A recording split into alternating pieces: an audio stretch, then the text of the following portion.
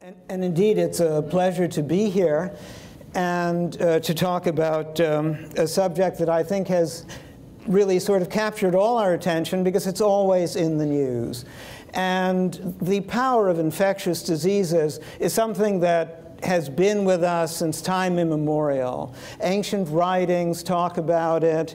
We have many examples of the many infectious diseases that have captured not only our bodies and tragically, but also our imaginations. The Black Death, of course, the plague of the 14th century, which had remarkable effects and tragic effects, changing the entire structure of European society, also led to some remarkable literature, the Decameron, for example, and years later still reverberated in Edgar Allan Poe and many other writings.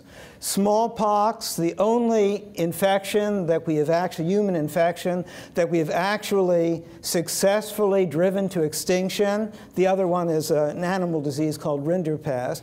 I suppose the passenger pigeons had some infections that they may have carried and no longer do, but I doubt they were an issue for us. Smallpox was eradicated in this century, but until then, it killed more people, it's estimated, than all the wars in history combined.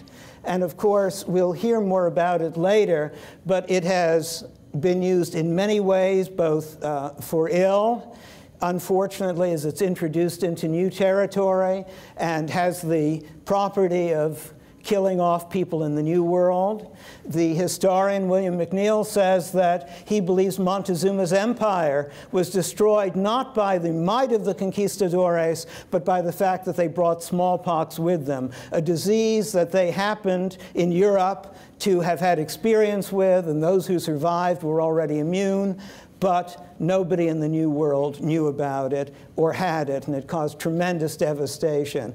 And that's true of all of these other diseases, which have, for good reason, really grasped our imagination, because these have been cataclysmic events. The 1918 influenza, the so-called Spanish flu, is arguably the greatest disaster in all of recorded history. It's estimated that about 50 million deaths or more, they keep finding new records in faraway places, were the result of this influenza. And if it hadn't been for World War I, in fact, the flu killed more people than the war, we probably would have considered that the defining event of the early 20th century. And of course, it's become fashionable to be a little bit complacent about infectious diseases in recent years. In 1965, a Surgeon General, not the one who issued the report about smoking, said that it was time to close the book on infectious diseases. And many people thought that that battle, in fact, was something of the past. Unfortunately, that complacency was very rudely disturbed by the great tragedy we call HIV/AIDS. And the common thread of these plagues in our own imagination, and of course much literature and much art has come from this long and tragic event, but a reminder to me of all of the different threads that make us think of these plagues is a recent documentary about AIDS activism called How to Survive a Plague. So those plagues are still very much with us in the present. Now, since this is about art and science, before I get into the science, I do want to say that despite their rather nasty qualities, and sometimes even deadly ones, these viruses, which are tiny nanoparticles, really quite literally, you need an electron microscope, a very powerful microscope to see them, they're very elegantly assembled. And they're very regular geometrically because they don't have the capacity to make very many components, so they have to be able to assemble themselves into these interesting and very functional shapes at the same time. This is a virus called, belonging to the group of noroviruses. Some of you may have had an intestinal infection. This is famous on cruise ships as well, and this is the culprit. The Ebola virus is very famous in a picture taken by Dr. Frederick Murphy. now in Texas, and then at CDC. And here, of course, is the object of much of our attention, the influenza virus. A very famous scientist, Lord Peter Medawar, who won the Nobel Prize some years ago, and I'm sorry is no longer with us, once defined a virus as a piece of bad news wrapped in a protein coat. And indeed, that's what you see here as the influenza virus takes over the cell. And of course, we know from time to time that not only do we get the flu season, 'tis the season perhaps now, which is predicted with difficulty and varies from year to year, but always, troublesome, especially for the elderly, for the very young, for pregnant women and others, but also these pandemics, entirely new strains of the flu that seem to come out of nowhere, and that, like the Spanish flu, the greatest of them all, unfortunately, and of course we have no way of predicting what the next one will be like, sometimes with very great effect, but they spread through the world, often in waves. This was the Spanish flu in 1918 at a military camp in Kansas, so you can see what effect this did in fact have when these people went over to World War I. And of course the civilian version.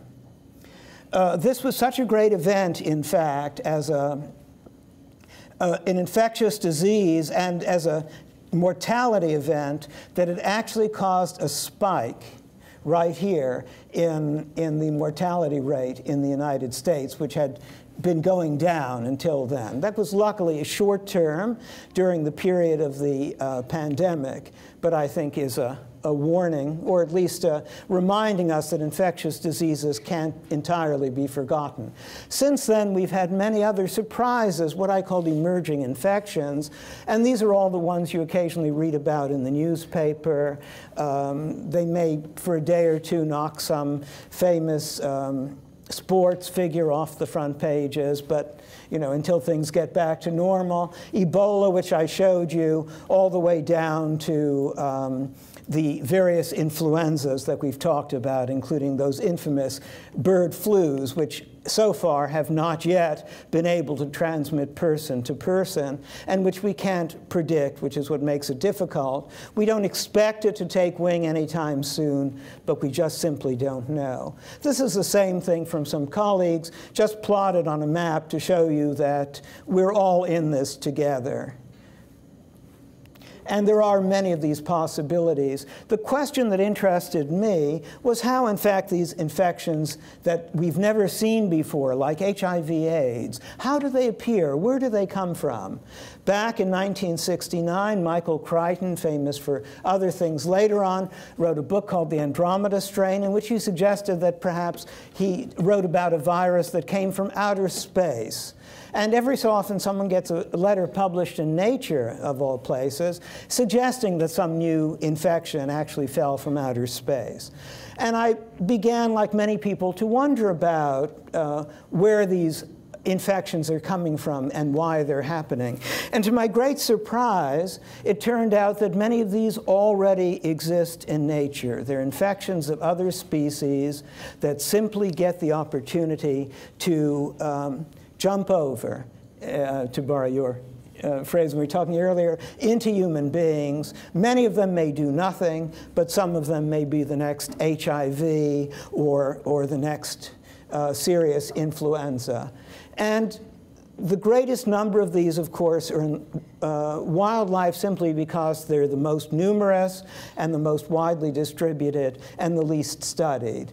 And of course, we deal with them quite a lot. This was in Cambodia, where these water buffalo may be wildlife, but they come home at night to that house over there. So maybe they're also livestock. And of course, the market's famous for the bird flu and many other things, which it turns out influenza has its natural origin, with some mixing in other hosts like pigs, in birds.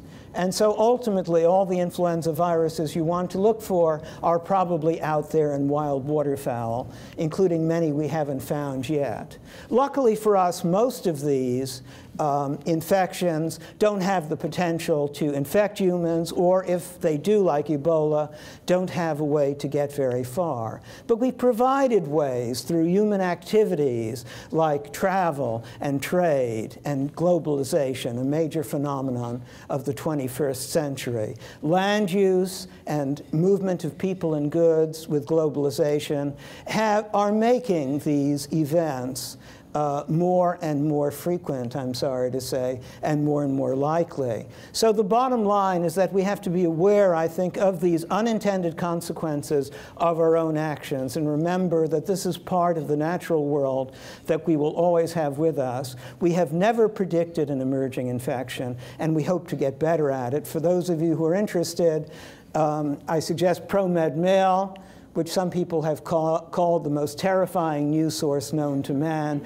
because it reports on disease outbreaks of these unusual things. Nevertheless, if you want to keep up to date, that's one way to do it.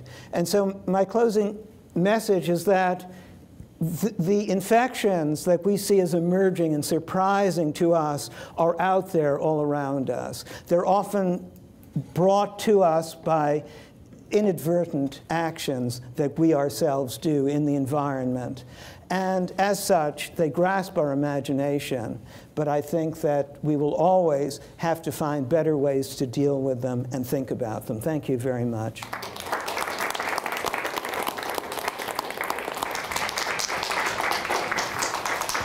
Hi, everyone. So I thought I'd start by telling you why I got interested in epidemics. And so it begins with the New York Times Tuesday Science section read. I'm a secret, or was a secret, New York Times Tuesday section reader. So like all stories, there's a good beginning, and that's where my work starts. Something captures my attention. It's a headline, a news story, a current event, or even a word. And most often it concerns a condition or an epidemic, like flu, Lyme disease, or other vector-borne diseases. And I collect and keep these. I call them curiosities. So this, I take everything here to my studio. And my work, oh, I think I knocked myself, okay. My work interest lies in how diseases become epidemics, how they affect social conditions, and how those stories are retold. This is some of my research on the flu, and it began with Gina Colada's book titled Flu, The Story of the Great Influenza of 1918 and the Search for the Virus That Caused It. So I didn't know much about this particular pandemic, and I immediately had questions. Things like how many people died, were there any stigmas in communities, were there particular populations that were susceptible, what were the governments and communities doing to protect themselves? Did we have a copy of this pathogen in our government archive now as we do smallpox virus? And could this flu appear again today? So I keep a lot of paper documentation, and that's because this is the story that I'm going to pull from. I consider it a historical memory, and it culls and fuels the mutation I'm going to turn into art. This piece is titled Atmospheric Causes, and it considers the great influenza, also known as the Spanish flu of 1918. During World War I, censors minimized some of the early reports of the illness and mortality, but the papers in Spain, which was a neutral country at the time, were free to report the effects, thus giving the false impression that Spain had been particularly hard hit.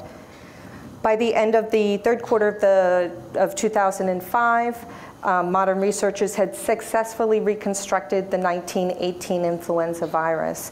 Some of the research was done by actually using biological materials, and those tissue samples actually came from preserved samples in paraffin stored in government facilities, and also tissue samples from the deceased that were buried in Norway and Alaska. Now, the permafrost in those regions actually protected and slowed down decomposition.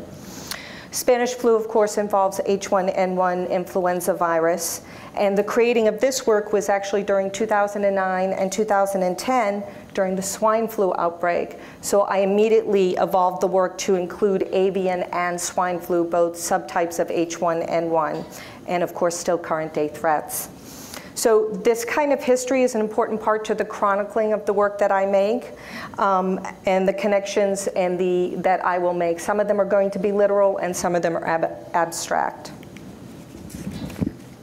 I title most of my work to have a relationship to the influence, or in this case, the influenza. That's my one little ha-ha. So for example, atmospheric causes points to the fact that the best route for pathogens to gain entry into our body is through the air, like sneezing. Oftentimes, the forms I might make might have a relationship to the molecular structure of a pathogen. And although I don't identify my work as being data visualization, there are times I do create work that may suggest statistical findings. And this piece is called Extracting Information, and it is part of the influenza series. A guiding principle to my work is summed up nicely by painter Catherine Murphy. All painting is abstract, and all painting is narrative. Okay, so both of these slides are landscape, and they depict physical, natural elements. The slide on the left is, of course, Van Gogh's Starry Night, and the image on the right is human skin. Both of these are portraits, and they show a person's likeness. Of course, the famous Mona Lisa on the left, and that is actually artist Lorrie on the right. And she is visually describing herself in the installation using her own personal data that she's collected with regards to her heart rate, the amount of time she sleeps, and her body weight. So I was showing you these to tell you that I actually see myself as a portrait and landscape painter, that I'm giving the account of molecular, historical, and social fabric of disease. I was invited by the Cape Cod Museum of Art to create a site-specific installation for them. And the mandate of this museum is that the artist and/or the work has to have some relationship to Cape Cod. Now, I'm a longtime visitor to the Cape, and so I knew that Europeans had come to that community very early on and that they had brought some pretty serious things with them. In 2009, I came across an article about the eradication of the smallpox virus some 30 years earlier, and that became part of my research around the Cape. So I wasn't too surprised to learn that back in 1614 and 1617, the Europeans had exposed the original residents on Cape Cod to the smallpox virus, a disease that they actually had no protection from. This is called the Great Silence, and it was influenced by the smallpox virus. It's a 36-foot long canopy that is undulating 8.5 feet above the floor, comprised of 2,618 individual elements. And this installation had me asking, how do I use a visual format to disseminate information that is historical, that is memory, scientific, and even a little bit fiction. And I've come to that I can do that through beauty, form, and materials. So I unabashedly employ beauty.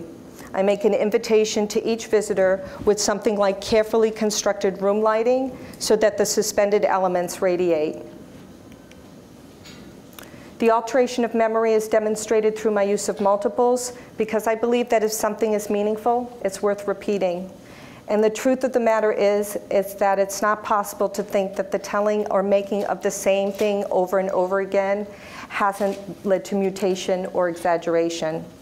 So this becomes part of the visual folklore. I'm interested in taking the variant of the same form to the very edge until it's ready to spread again. I paint with molten wax, and each element has multiple layers of paint that can be thought of as skin. And like humans, wax has some fragility to it. If it's dropped, it can break and crack. And like humans, they can sometimes be healed. Just as historical biological specimens were encapsulated in paraffin wax, I'm also presenting wax as a vehicle for preserving the story. I have an ongoing interest in vector-borne diseases. Like most of us, I'm concerned with the changes in our climate. Mosquitoes in particular thrive in a warmer, wetter world, the conditions we're creating now. Implementation of adaptation is my latest installation and has been in process for more than 5 years. It's comprised of 572 individual elements suspended just 42 inches above the floor. The number suggests the rate of incidence of mortality in New York State of malaria, dengue fever, yellow fever, and West Nile virus from 2006 through 2009. With the exception of West Nile virus, the other diseases are the results of infection brought into the US, most likely through global travel, just as Europeans had brought smallpox centuries ago. So the forms in this piece, they might allude to the tubular mouth part of a mosquito, a raft of mosquito eggs floating on the water, or simply abstract elements to break up space. I want you to know that each point of view in an installation is considered. The viewer doesn't have unlimited, unrestricted access to this piece. You're isolated mostly to the perimeter, confined to a select area. The visitor is gently pushed aside. You can, however, view the piece by lying on your back, gliding around under the canopy with the elements just inches away from your body, an almost endless view like the sky. This vulnerable position immediately shifts the perspective of macro and micro. Now, most visitors are willing to engage with a piece like this because the installation is subtle, serene, sensual, and beautiful. Now, some view beauty and art as less serious. To quote philosopher Roger Scruton, beauty can be consoling, sacred, profane.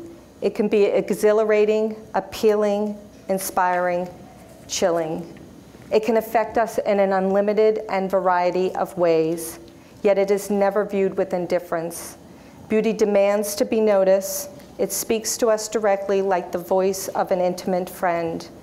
If there are people who are indifferent to beauty, then it's surely because they do not perceive it. In closing, art, epidemiology, social history share patterns and connections. We each have common interests in conveying critical information to the public with regards to health, economics, race, and politics. And with every story, it's all about how you tell it. Thank you.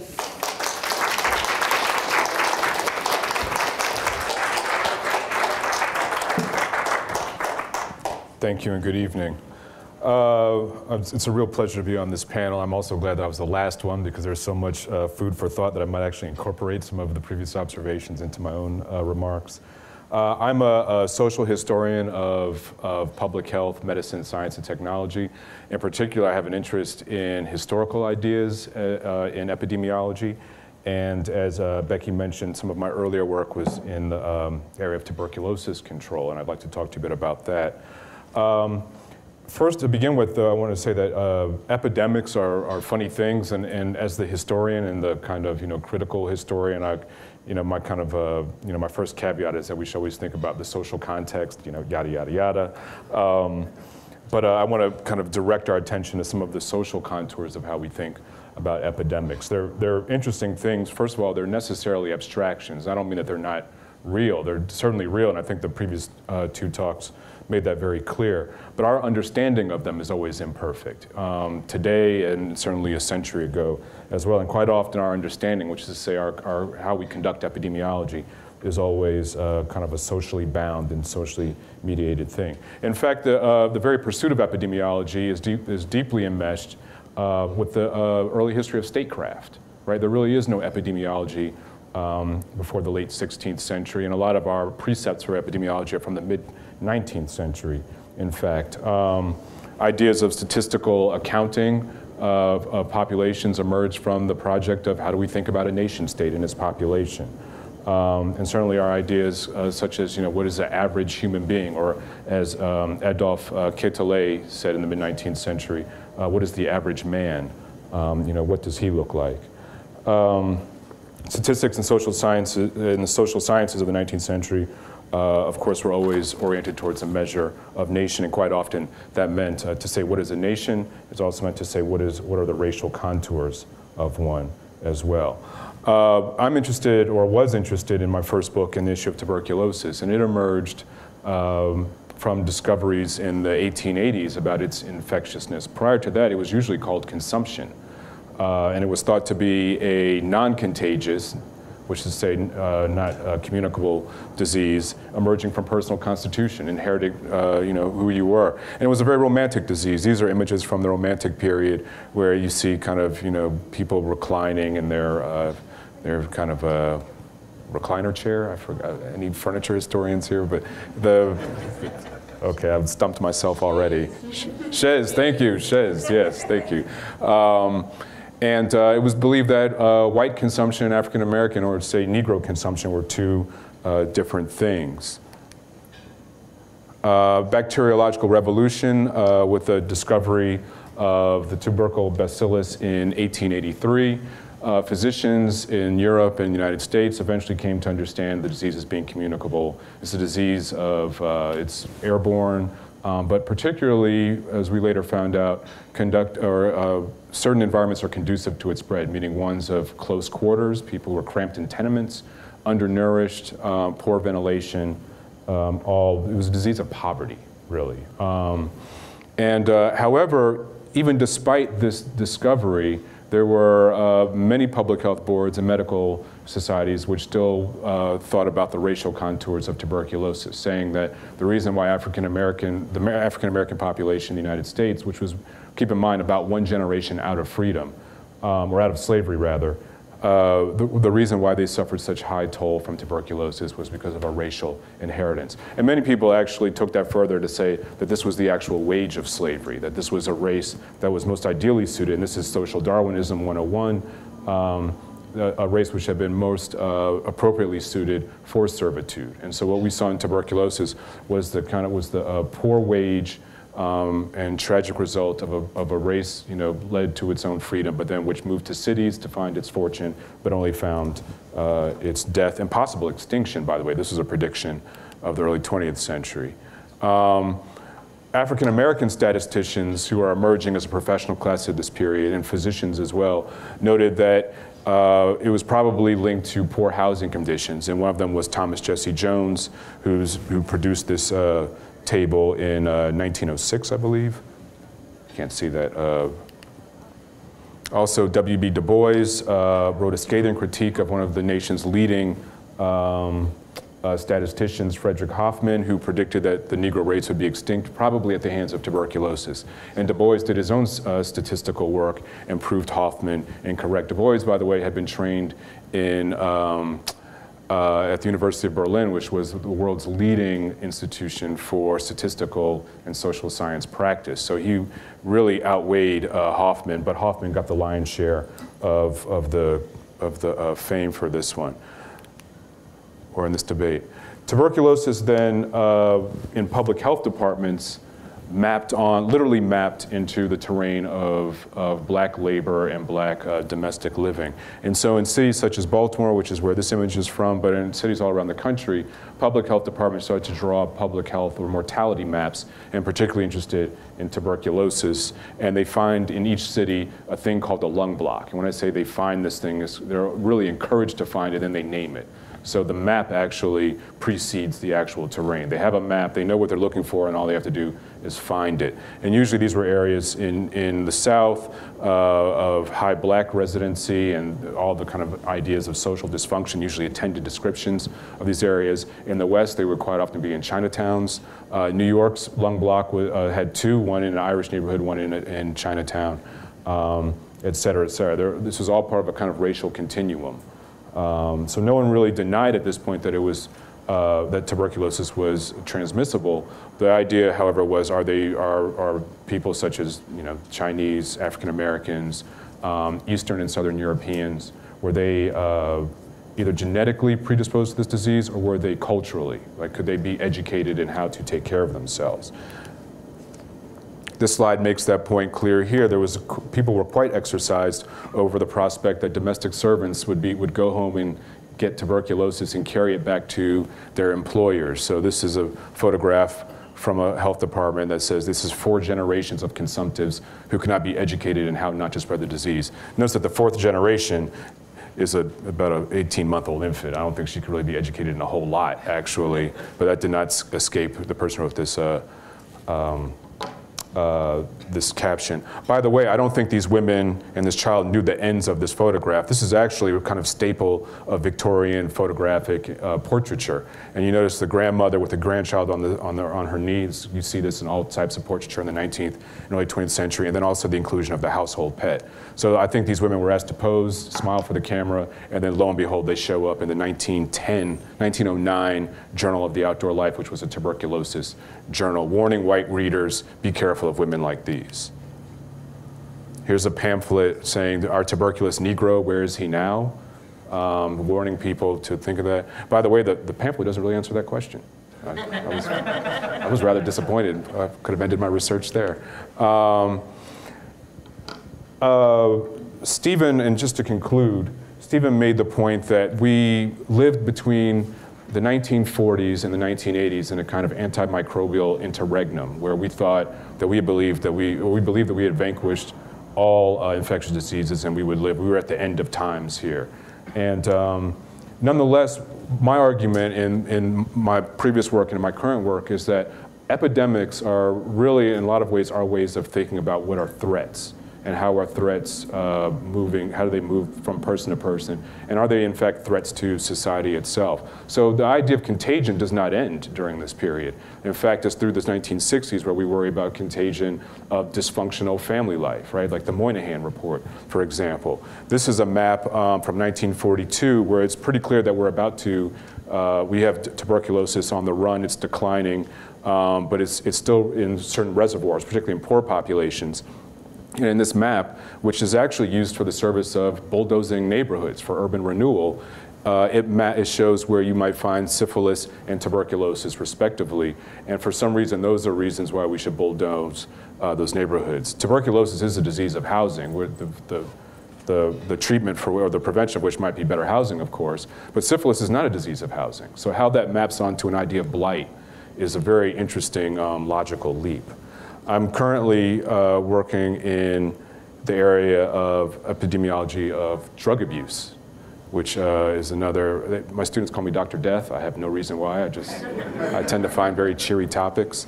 But as you may know, this was a period in the 1960s, 70s, and for a lot of the 20th century, really, if you include other drugs such as crack cocaine, methamphetamine, marijuana even, where we've always worried about epidemics of drug use and juvenile delinquents running amok, crack babies, et cetera, et cetera. And what I argue is that these aren't really, even though people call them epidemics, they're not really epidemics. These are more plague narratives. Epidemics, in fact, this is from Time magazine. These are these really are plague narratives. Epidemics actually look, classically speaking, more like this, which is to say they go on the rise. This is exempting many of the super plagues that Stephen talked about, but typically an epidemic of a disease might have a rise, it burns itself out at an apex and then declines. And this is in fact what happened in heroin. This is from a survey done in Harlem, but surveys in Washington, D.C. and other cities found the same thing. That is around the time that we were gearing up to pass the raft of war on drugs legislation, we actually had seen pretty much the end of the heroin epidemic. It was always endemic, as will always be drug use. But we had basically not only locked the door after the horse had made its egress, we also decided to burn the barn down as well with these drug laws. So in short, my interests really deal with how we think about epidemics. So I think I kind of lay in between the science of epidemiology and the art of its representation, always pointing out as the kind of historical watcher that, as with many things, these things too shall pass. Thank you very much. And I'd like to welcome you all to the conversation part of our evening. First of all, I'd like to thank Becky and the organizers tonight, and I'd also like to thank Stephen, Sam, and Lorrie for sharing their really fascinating work. I was left with a lot of questions, and I hope that you have questions too, because we'll have a conversation up here. It'll be free-ranging, but also brief enough to allow time for your questions, and I'll ask for those at the end. Thank you, Sam. Yeah. Yes, thank you. So this is the fourth in a series of talks, Curiosity, that are really geared at putting art and science together on the same page. And I think epidemiology is such a rich subject for our conversation because, as we've seen, it's so necessarily interdisciplinary. It is not something that you can simply study in the lab. You have to go out into the world. It belongs in the realm of public policy, needs to be mapped appropriately, maybe. It is something that we need to study in the context of our societies, but that I think can also really hold a mirror up to values of a particular period, and of course has inspired great art, from Bruegel to Lorrie's work as well. So I'd really like to have an interdisciplinary conversation, and to do that, I'm so curious to know your responses really to each other's work. And Stephen, I'm hoping that I can start with you.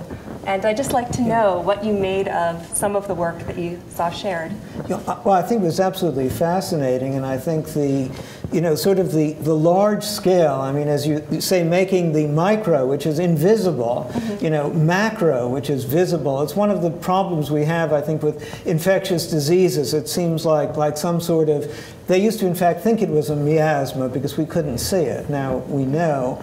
But some way to make it visible, I think, makes it so much more real. And I was curious about those who look underneath that installation. What is their reaction when they have this thing, this wonderfully aesthetic, but also obviously representation of a disease, of illness hovering over them? Well, most times when they enter the installation, it's not until oftentimes they come out that we're actually, I have the opportunity to have a one-on-one conversation. I sit at a lot of my installations. So the first thing is I know people are always touching my work because the surface quality is a little ambiguous, so I encourage that.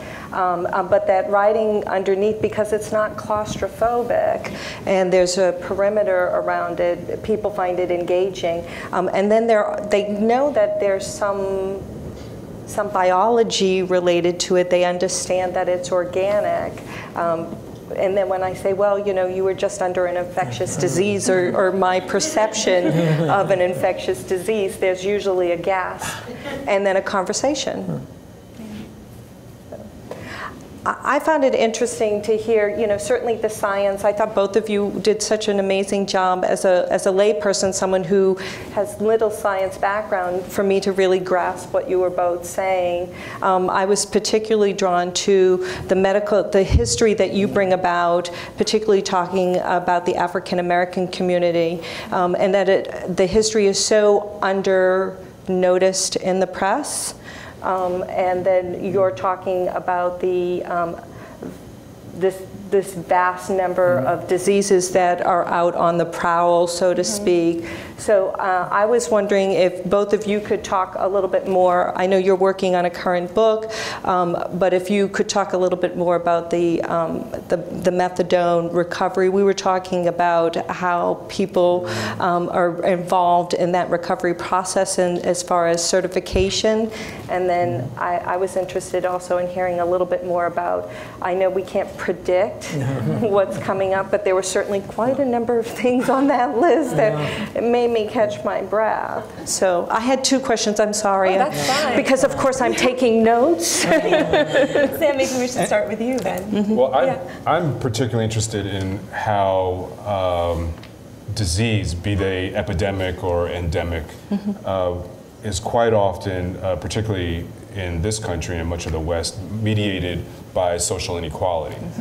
And so quite often things that we describe as being in plague narratives, and most of particularly the more dramatic epidemics of history at some point, usually in the early days or early years, really the depictions, as I say, the popular cultural depictions are really plague narratives. So if those of us who are old enough to remember HIV in the 80s, and then of course with any number of infectious diseases and non-infectious ones as well, that it's quite often that we get ourselves really worked up, and then that often prevents us from thinking about how may these be expressions of inequality? And this, ironically, well, not ironically, but interestingly, is something that we see even amongst they didn't call themselves at the time epidemiologists, but people who called themselves anatomists or physicians or social statisticians, social scientists, in the mid-19th century, kind of posed the same questions, even while most of them were not convinced that certain diseases were contagious. We think of Rudolf Virchow, for example, who was very much interested in social inequality, but at the same time did not really believe that typhus was a contagious disease, for example. But he was very adamant that the poor lived in conditions that were conducive to poor health. And these were things that were also part of the 19th century discussion of what is the state and what does a government owe to citizenry. And these are questions which would not have emerged. These were not questions that emerged like during the Black Plague, for example, where there might have been more theological questions.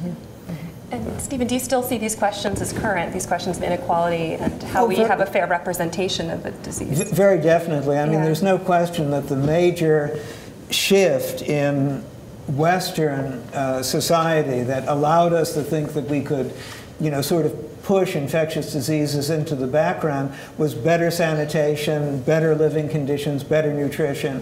So that's a solution that is really underlies all of this, and much of the world doesn't have it, unfortunately. Ironically, at the same time, some of the things we do for development, clearing land, urbanization, and so on, if not done carefully or not done with a view to the possible consequences, could allow some of these infections to get into the human population. So I think in some ways, these are very much social issues, but in some ways, I won't say a double-edged sword, that's a cliche, but there are several sides to this, although I think development is very important. It's important to do responsibly.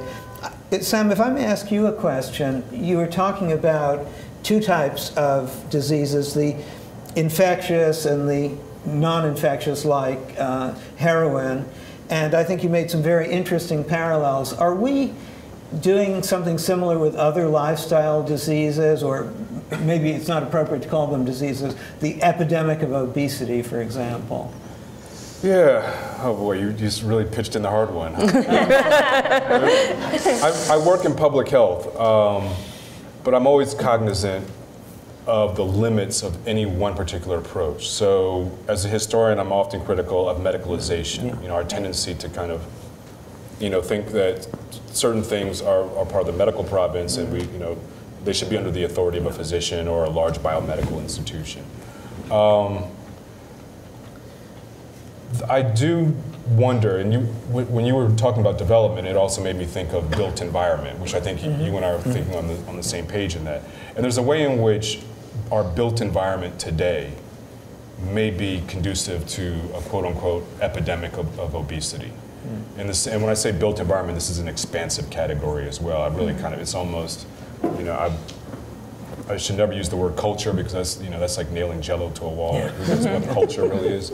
But certainly how we've arranged our lives and be it an over-reliance on transportation instead of walking, be it lack of access to nutritive food, for example. So these are things which we could say belong in public health and should be studied as such. Or we could also say they are the province, and I shouldn't. I'm not even saying this is either or, actually. And we should also say these are proper objects of study for people who study urban planning, for example. So I've basically spent a lot of time dodging the question there, but I'm always kind of wary of an over reliance on a public health approach unless that approach is very interdisciplinary and very encompassing of others as well. In representations, by the way, and I loved your work. I really want to see the photographs. I don't even think do justice. I knew I should have brought samples. That would have been great. I Really was on the tactile. highway and I went, I forgot the box of pods. Could have done like a beach ball thing. But Get infected.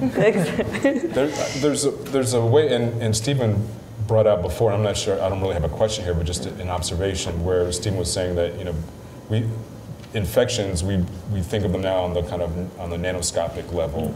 They're very micro, and the way you've blown that up to such to that scale, or that scope anyway, kind of reminds us that scale often is very slippery, that something that is that small actually looms very large in our lives. I mean, we kind of live in a risk society now, right? We're always worried. I keep, hand sanitizer with me all the time.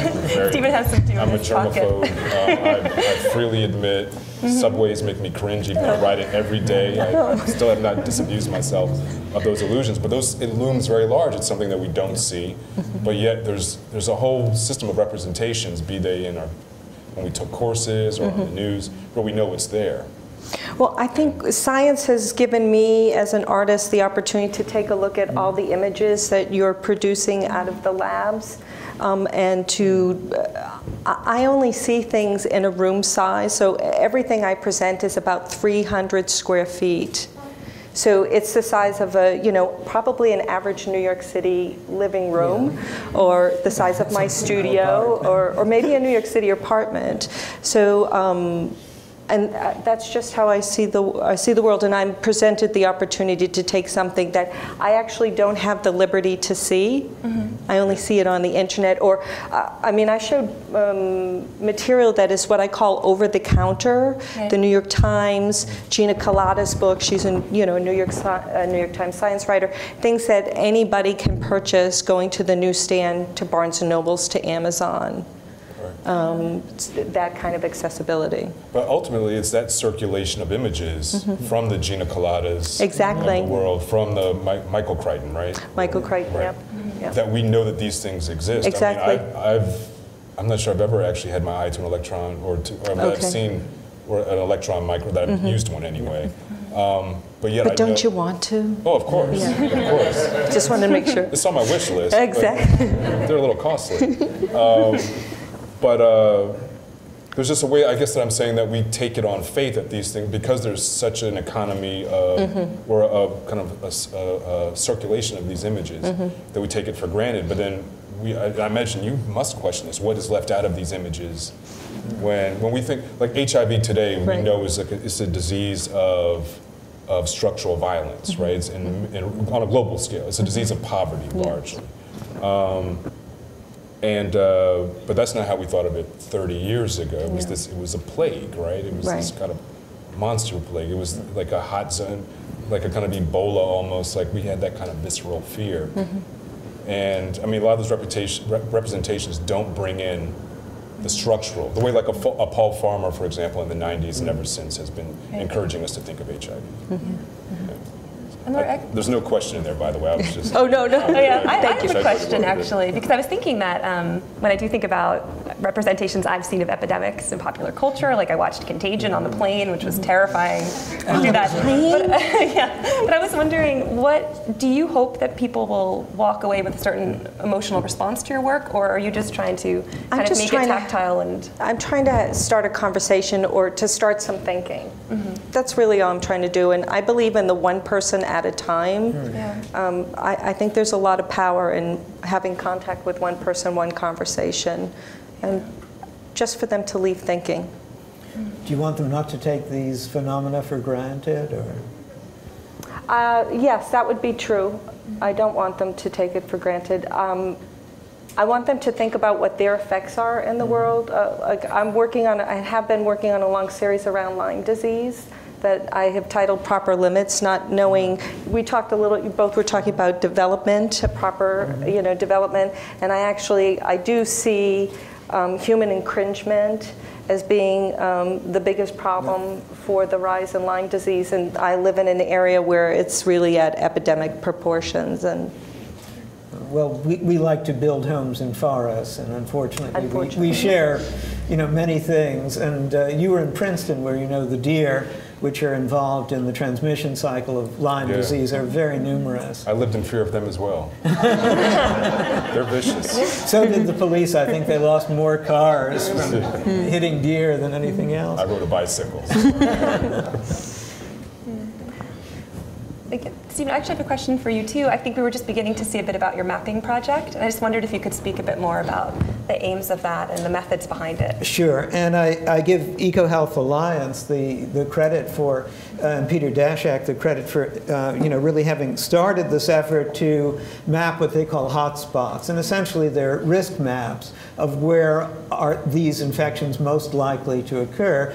The problem, of course, is that these are fairly rare events, and so one of the reasons our predictions are so difficult is because we have so little data on which to base a prediction. We had, I recently heard talk from the director of the National Weather Service who said, well, take heart in the fact that it took us 50 years to get the weather reports that we take for granted and are not always correct today, but that are as good as they are. So maybe we'll still be at it in 50 years. But the idea was to show where these infections are most likely to be found. And these are not surprisingly areas of high biodiversity with significant human population density and often undergoing significant environmental change. All the elements that allow people and whatever is in the environment in terms of disease to come together. And that's happening almost everywhere in the world now, so it's getting harder and harder to isolate a few hotspots. Right.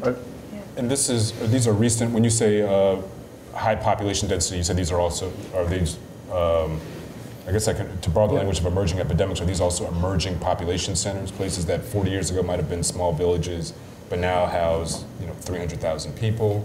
So right now, my colleagues it's a good question, because I think urbanization is a phenomenon we're all, in many ways keeping an eye on. And, the movement from a rural area where HIV may have originally been introduced from someone butchering a chimpanzee, we don't know exactly. We think it probably came from chimpanzees in Central Africa around Gabon. And that probably, as in the case of Ebola, there may have been people in isolation who never really transmitted it to anyone outside of their immediate family. But now as they move to the cities, we saw an Ebola outbreak in Kikwit in the mid-1990s, which Lorrie Garrett wrote about and won the Pulitzer Prize for. This is a village of 600,000 people, larger than Detroit. So I think that urbanization is becoming, a new opportunity. And of course, Hong Kong is a gateway for many infections because it's a gateway to the world. And we are, very often a gateway too, usually on the other end, but not always. This brings to mind in the mid-20th century, in the 1940s, we had pretty much thought that we had gotten yellow fever under control. And then in Central and South America, it started to spring up. And what we found out is that it was because of highway construction, that these were rapidly, the cities in South and Central America expanded more than any city in the Western Hemisphere, probably in the world. And there was, of course, highway building, people moving back and forth. And it turned out that it was a variant of yellow fever where there was a vector with monkeys, but the mosquito involved would feed off of monkeys and human beings. And that's how we had the zoonotic leap, so to speak. It seems like there's parallels, and the response then was it was the organization, the Pan American Health Organization, and Rockefeller Foundation set up some laboratories, and they went and just inoculated people all over and did surveillance, and somewhere in there is the end of the story. But we travel much further now, and much more rapidly. I mean, space has been compressed in such a way. Is that response? I mean, first of all, are we capable of that? Yeah. Oh yes, and I think yellow fever is a very interesting example because it's one we, it seems so familiar in the sense that we hardly talk about it, but we forget that the last yellow fever outbreak in America, they used to have them in Philadelphia and probably even New York. The last one was 1905 in New Orleans, well, poor New Orleans, but it's not impossible. Yellow fever is now spreading all over Africa for reasons we don't fully understand, but may have to do with finding better conditions for those mosquitoes. And new mosquito species that are hardier are also getting introduced into a lot of cities. So unfortunately, too many things are coming together to make these events possible. And I actually meant I'm sorry, I hope yellow fever doesn't, it won't make the comeback that it had there. But I also was thinking about how is our response today to emerging epidemics similar, better, or not as good as maybe 70 years ago? Like, do you have a... I think we're getting better, if nothing else, because we have better tools now. Right. You know, even when we started thinking and asking for, you know, somebody to do something at the government level or the international level, like World Health Organization, in, you know, 20 years ago, we started this thing on the internet. There was no World Wide Web. We got everyone on email. That was ProMed, simply because they had no way of communicating with people around the world. And it was equally painful for everyone to get on the internet at that time. Now we have much better communications, much better diagnostics, so we could respond faster. We do lack some political will, and I think we still need political will. But, you know, I think, you know, as you point out, this is, you know, can't be separated from many other things that are happening in the world, some good and some that, you know, are going to have negative effects on health. And so I think, you know, in general, we're doing better there. I'm always concerned that we think of this as a zero-sum game and, you know, not only let the best be the enemy of the good, but try to deal with all of these problems as if we've got one solved and we can move on to the next. And I agree with you. It occurs in a social context. We really have to think about it in that way. So I have to ask you, if I may, since yellow fever came up, you mentioned a number of mosquito-borne diseases and your fascination with mosquitoes. Are there some on the horizon, dengue perhaps? Or? Well, actually, I was talking to Abby. I had dengue fever. I don't advise it. Yeah. I came back from India with a case. This is a relative of yellow fever, but luckily it's just terribly painful. It was a nasty not usually disease. fatal. Yeah. I actually, I have a series of works on paper on dengue fever, and forgive the title, but it's called Hot and Wet for You. And so it's actually based on the geographic areas where dengue fever has, where we would have expected that it not appear. And so the images are about the molecular structure in relationship to those geographic areas. So I see myself staying more with the mosquito-transmitted diseases since it has a direct relationship to climate change, and it's just as prevalent. So I have a question for the both of you, if you don't mind. So I know how science informs my work. How do you see the arts helping to inform your work? Oh, tough question. No, actually, my first slide had, one was a lithograph of some sort, and the one that was towards the bottom on the left was Henry Peach Robinson's 1857 Fading Away. And it depicts a woman dying of consumption. I don't know if you remember the image, but her doctor is staring out the window, and the image is supposed to be, this is beyond my power. I've done all I can for her. And this image actually was, I got interested in this because I found that there were certain tropes that were being employed over and over again in public health photography, not artistic photography, public health, but it's still a narrative. All art is a narrative. And so I mean, some of these pictures, and they're from all over the country, it's like stock footage almost. Like clearly the person taking the photograph knew the way to compose the picture so it would have the maximum effect. But Henry Peach Robinson used this scene. This is the first use of the camera for art, actually. And this is during the debates of, you know, there were painters who said this camera is straight from hell. This is not art. It should not even be on this planet. It should be a good exorcism. Exactly why it was on the planet. Right, and so Henry Peach Robinson is making this argument, and he had a take the same photograph over and over again and then cut the negatives, so because the exposures are all you know, different. And this is kind of his, it's a manifesto saying, no, this is art. And he takes the most beautiful thing that he could think of, which is a consumptive death. And it's very much, you know, consumption was a romantic way to die. I think Lord Byron, said that he wished he had consumption because women would find it more interesting. I mean, it's, I don't think he really meant it. He had a very dry wit. And he probably had a dry sherry in his hand at the same time. But you know, there's a way that art bleeds into our public health practice in ways to which that we're not always attuned. So I got involved. That chapter, the art chapter, actually fell out. My editor took it out of the book, actually. Really? And I never wrote an article about it either. But But actually, early in the project, I was always attuned to art history and how it informs what we think to be quote unquote non-artistic social endeavors. So absolutely, yeah.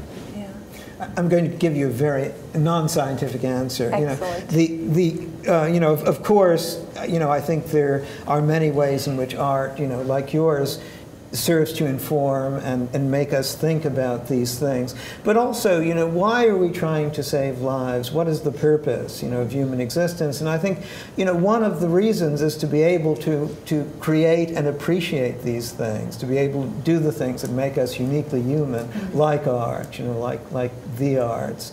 And one reason to have health and to be concerned about these infections is that so people can be free to do these things, which, as I say, is a very non-scientific answer. But in a sense, I feel that that may even be more important than trying to eliminate disease. Trying to express our inner creativity and our own humanness, as you're doing, and But there's a way. I was thinking one of your earlier comments where you said that viruses have a particularly elegant design to them, and there's certainly.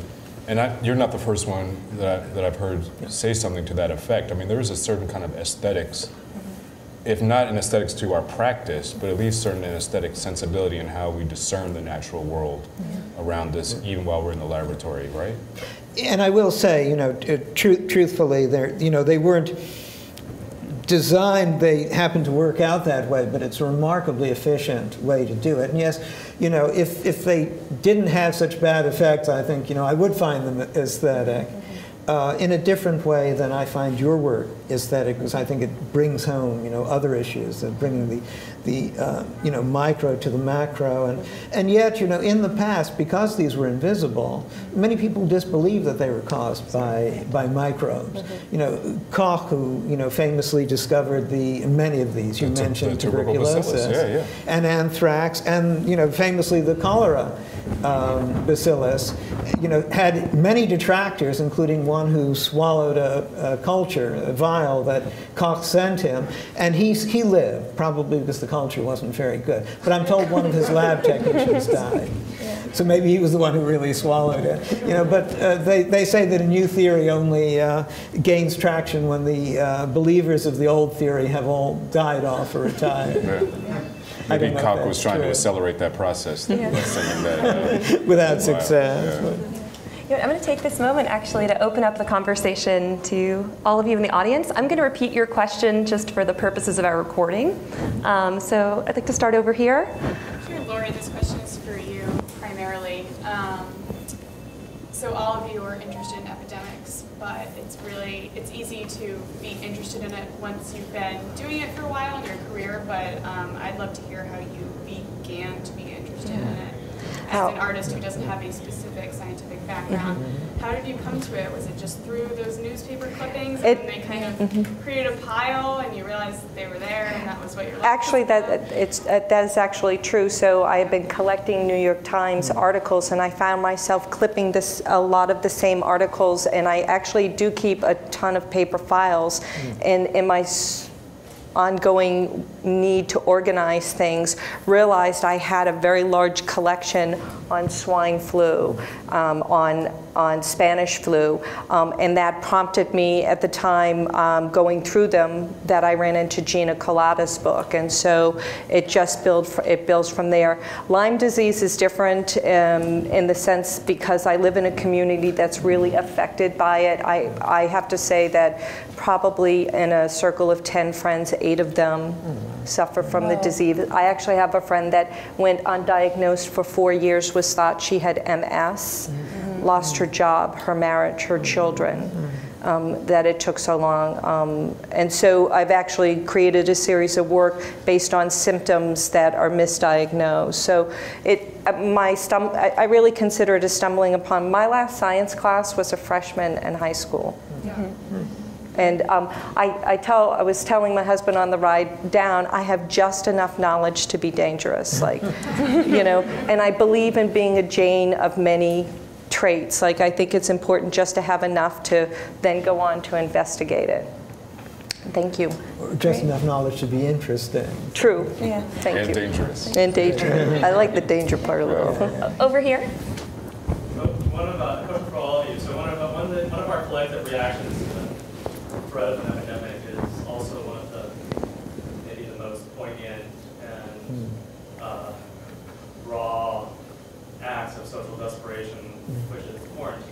And I'm wondering if, Lorrie, you've been trying to address it in your work, Sam, that this is just the most extreme form of created inequality. Stephen, I mean, is it even a real countermeasure, or is it just something we imagine because we see in the movies?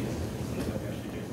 Okay, I'm just going to interject just to repeat the question. Okay. So the question really is to the whole panel, and it's about quarantine, how we use it, what we think of it. Stephen? Yeah, well, that certainly is a very charged word. It carries a lot of connotations with it.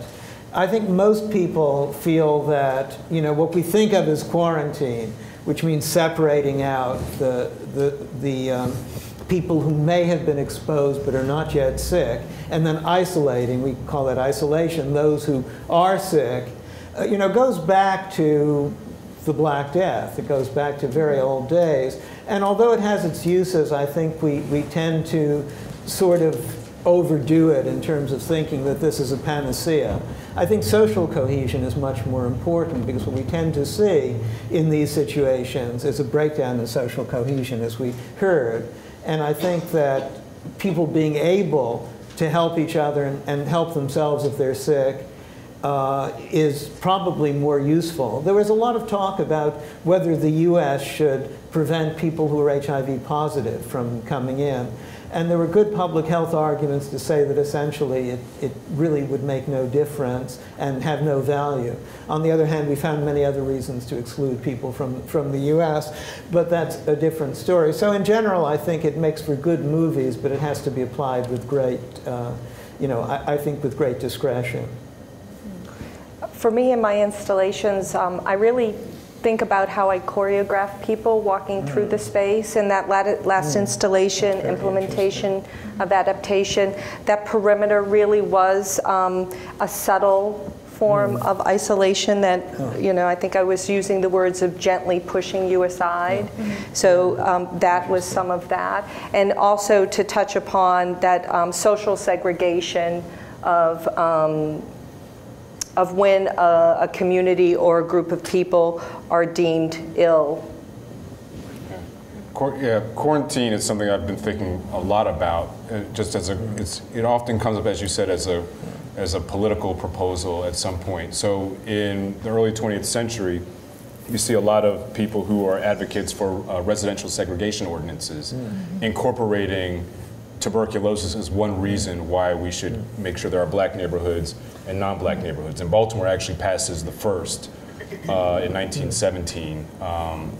And it's one of the many reasons that I forget who it was that proposed it in city council, but one of the many reasons cited was tuberculosis. And then with heroin addiction, we saw, the same thing. It was just the strangest thing.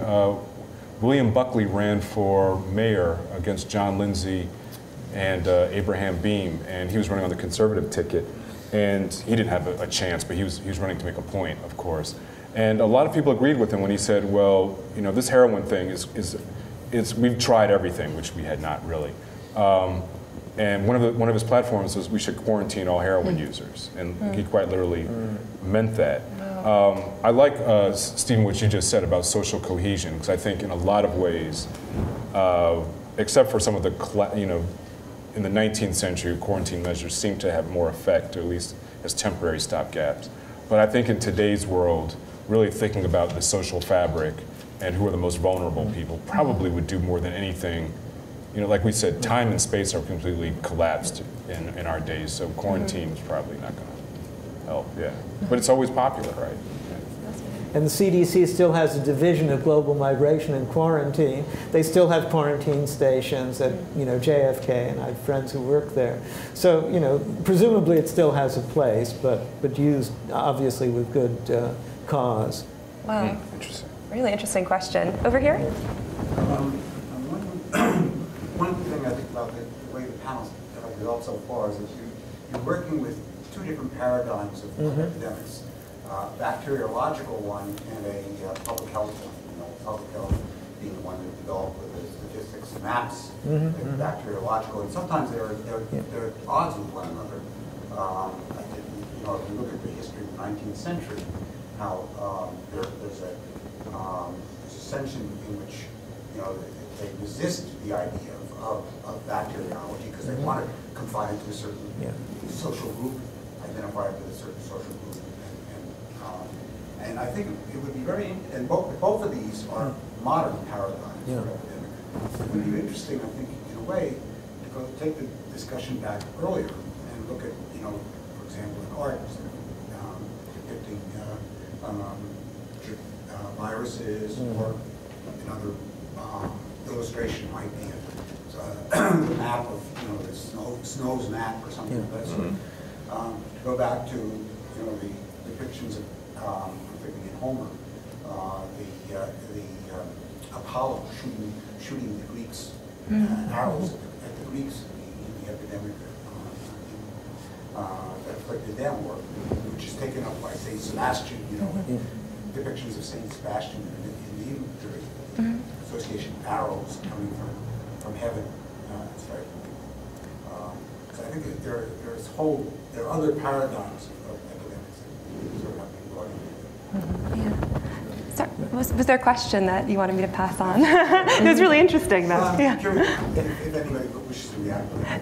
Yeah, I guess in response to the bacteriological and public health paradigms, is there another paradigm that we could talk about? Or?